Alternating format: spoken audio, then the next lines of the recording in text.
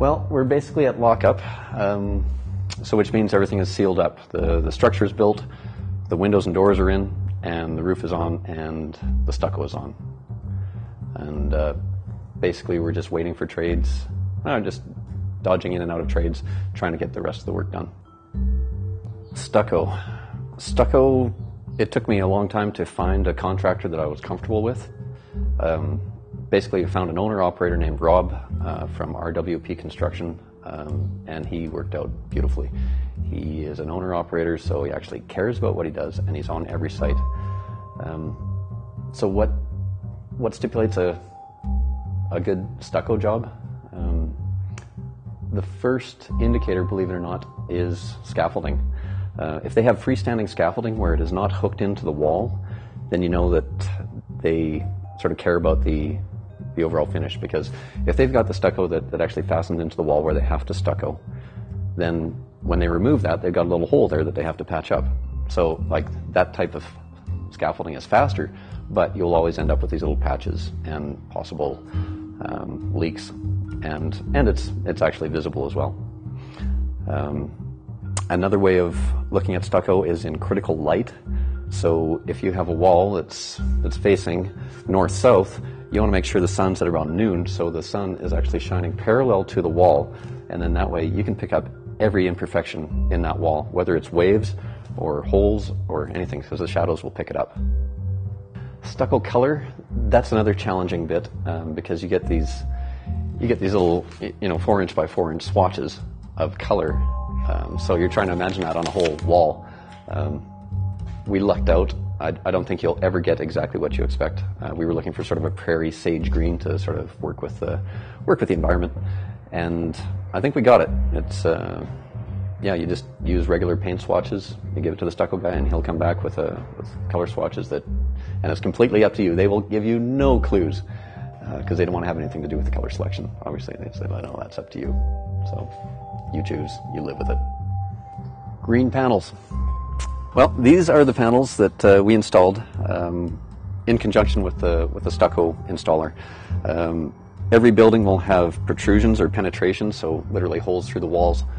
And as you can see over here, and we'll go up and take a look at that later, but we basically have like 3 or 4 holes in each panel. So if you have a piece of conduit that's going into the stucco, you've got to seal that perfectly. And it's a little tricky with the stucco. So when we have this is actually called Hardy board. It's a cementitious product. We can cut a nice round hole in it with a hole saw.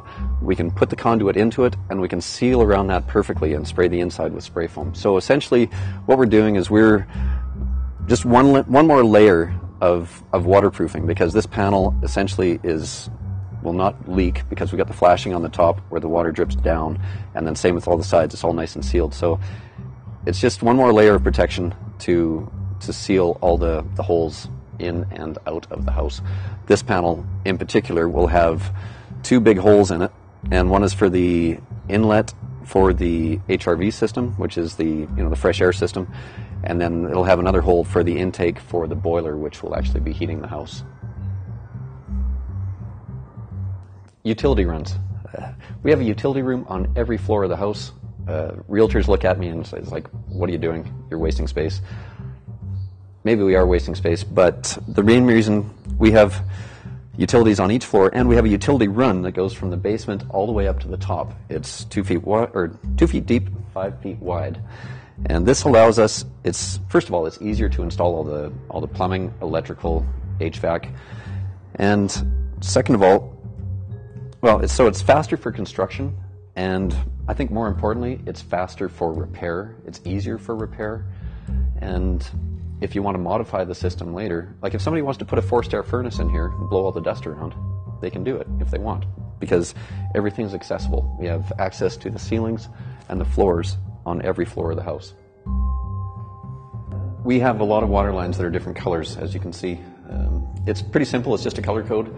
Red is for hot, so that supplies the hot water for all your sinks, laundry, etc. Cold water is blue, and for the cold side of things.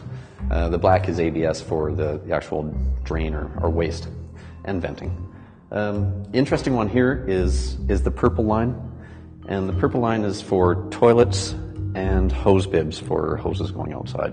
The main reason we have the purple for the toilet and the outdoor hose bibs is that we can run rainwater. So basically the purple, we don't want to have it attached to any of the potable water sources in the house. It's essentially just for safety reasons.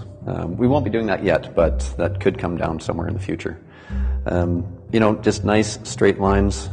You can sort of judge a plumber's work by how neat he is, or she, and just how logical the layout. All this is done very nice. Okay, hot water recirculation. The one line we don't have installed yet is for the recirculation system. The recirculation system allows you to walk into the bathroom, press a button, and it's a high-speed pump that circulates the hot water through the system. So you're not sitting there waiting, turning the tap on and waiting for the hot water. So it doesn't waste water. It uses a small amount of electricity just to run the pump, but it reduces the amount of fuel basically burned to heat up that hot water that's already been pushed through the lines. So again, it's an excellent system because it's convenient. It's a beautiful thing to have hot water instantly, and it saves electricity and it saves fuel and water. Okay, floor joists. Why did we use this system of floor joists? It's a Hambro product. They're actually made in Calgary because we're trying to adhere to the 100-mile diet thing in terms of products for the house. As you can see, they're very strong. They're steel. But the nicest thing about them is you can run utilities either north-south or east-west. So again, it allows for lots of flexibility. This is a steel, or a chunk of structural steel, but underneath it, and for this thickness, it's concrete. So we have a high mass floor with the hydronic heating. So basically the heating cycles are not up and down. You don't exactly turn your heat down at night. You keep a constant temperature, but you have this thermal inertia from the high mass that it's just much easier to sort of control the temperatures of the house. And again, because of the strength of these, we can take out every interior wall in here, as there are no load-bearing walls. So again, it offers flexibility for the next owner. If they want to have one big room on each floor, they can do that. They can just take out all the wood and they can redesign it any which way they want.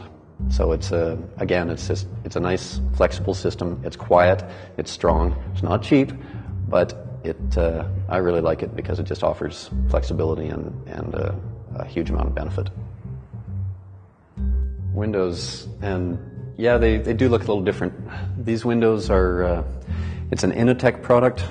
They're PVC, so they don't transfer heat very well, which is a good thing. You don't want to lose that heat from the inside to the outside. They're all triple pane. They're European design, and they're built in Abbotsford, BC. So again, we're not going outside of the country to purchase the windows.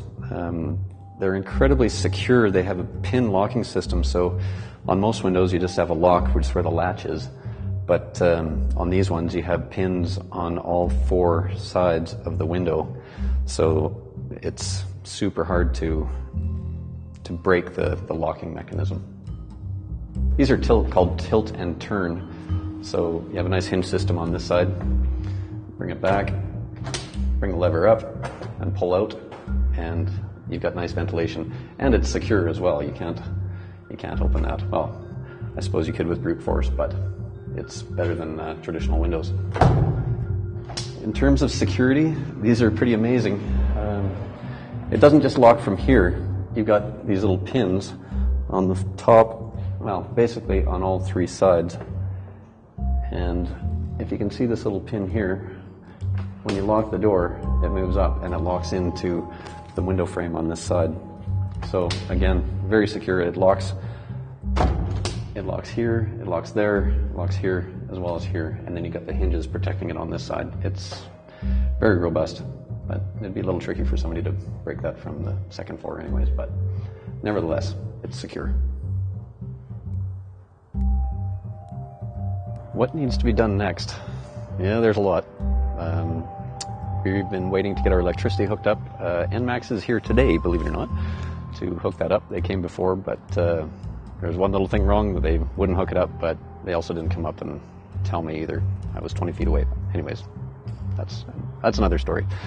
After that, we have to run gas lines, we have to run the wires for the electricity, and we have to put in an HRV system, heat recovery ventilator that basically lets us bring fresh air in and exhaust stale air, because we don't have a forced air heating system. So you need something to just sort of recirculate the air and actually make sure there's no carbon monoxide, or in particular carbon dioxide is the biggest thing. Then we have a rough-in inspection, so the inspectors come in and check everything out, and then we can go to town and start finishing, so drywall, light fixtures, everything else. And then after that, oh man, there's lots. There's landscaping, there's finishing off the garage. So yeah, we're working out for us. We're nowhere. We can see the light at the end of the tunnel now, but could be a train too. It's been a year and a half now, so I may not be as enthusiastic as I once was when we started, but to counteract that, all I have to do is come up here. We're sitting on the third floor deck, and you can see this. This is the reason we built the house. It's, man, we were sitting on top of the world here. We had no idea that we would have this kind of view and just be out and see this much horizon. In terms of the actual build, yeah, we've got no problems with that. We get a lot of contractors coming in and saying, oh man, you guys are overkill, you shouldn't have done this, you shouldn't have done that. And it's sort of like, you know what, we don't want to work with you. So we're getting guys that take pride in their craft, and so basically everything on the house is, it's pretty much top notch. Like particularly the stucco and the flashing that the stucco guys did has been amazing. So yeah, we're super happy, but I'll be glad when this project is done and we can actually live in it and enjoy it rather than just showing up every day and working on it. But yeah, I can't wait till it's done.